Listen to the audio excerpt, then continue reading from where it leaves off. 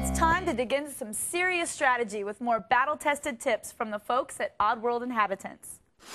So this is halfway through the Explosives McGee minecart level. Explosives McGee is this boss who's in Mungo Valley is mining for native artifacts and gold and things of value, and he's essentially set up this crazy minecart system to get his goods in and out. This is where you take a big, huge, spiraling minecart ride down, and all these guys chase you. I'm going to get in this minecart and show you one of the big advantages of this level that you can take. So in this level, you see a bunch of explosive barrels. Usually the player won't, fight and blow these things up, but if you just go ahead and blow all of them up, it gives you a huge advantage, and this is like a good cheat. So now you're getting chased by this guy. Another thing you can take advantage of in this game is the menu system will pause, so now I can switch tactics, and I decide to go with the boom bat. And with one boom bat, I can blow up anybody who's chasing me. Again, we see like a bunch of barrels.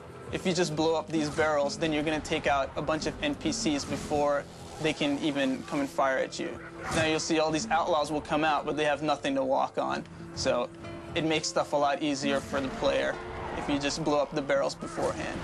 So instead of even trying to fight this guy, I'm just going to blow up the barrel, because then he falls and he dies. These two guys are chasing me. I could fight them with the bees, but that takes quite a bit of time.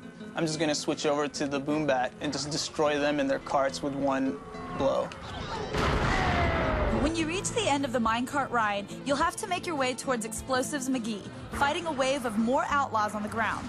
Once you reach Explosives himself, watch out, because he's got a 6-shooting, body-rocking grenade launcher and a posse of minions that are ready to take a bite out of the stranger. And his boss fight's actually interesting in that he spends the entire fight in a minecar, and he moves around in a rail above you, trying to hit with rockets. So what you have to do is strategically dodge him and hit these switches that causes his platform to drop further and further down to the ground so you can get access to him. And all the while, you have to watch out for, he'll send waves of minions after you, so you have to strategically watch out for his minions, dodge his rockets, and also keep an eye out for when you have to hit the switch to knock him down. I ain't dead yet!